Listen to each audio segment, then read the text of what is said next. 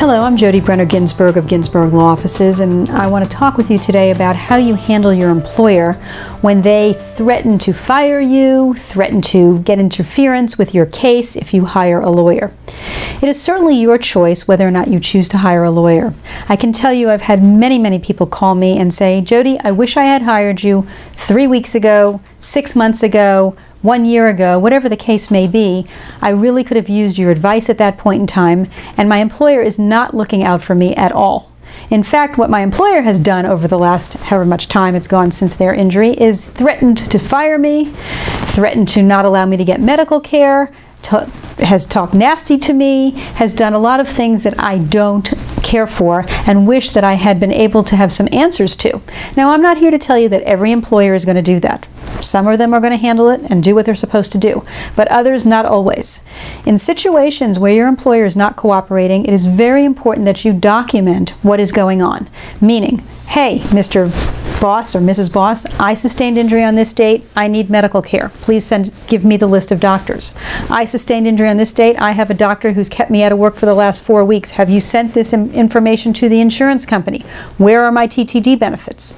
And again, you may not know all of these questions to ask or these statements to make, and that is why you do need to call a lawyer.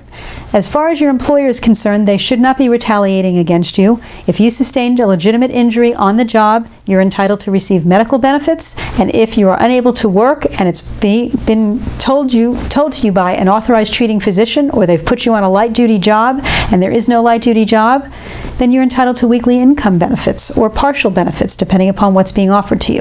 There are many benefits out there for you to be able to obtain when you're injured on the job. And if you are unable to get those benefits, if your boss is not cooperating, then yes, you probably do need to call a lawyer, and I'm more than glad to speak with you about those issues and how we can quickly get this taken care of for you. Please give me a call at 770-351-0801, and I'll be more than glad to speak with you about this. Thank you. Hi, this is Jodi, and I hope you found this video helpful.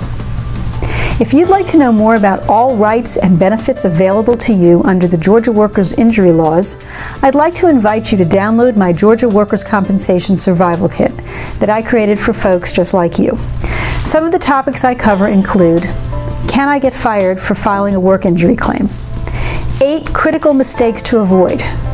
Is it true that the insurance company will hire a private investigator to follow me around and videotape my activities? What happens when the insurance company is late with my weekly wage payments? 7 specific tactics I recommend to maximize your case settlement value. If you or a loved one needs to maximize your recovery from your Georgia Workers' Compensation claim, you'll find this Survival Kit important reading. Download your Survival Kit right now and at no cost.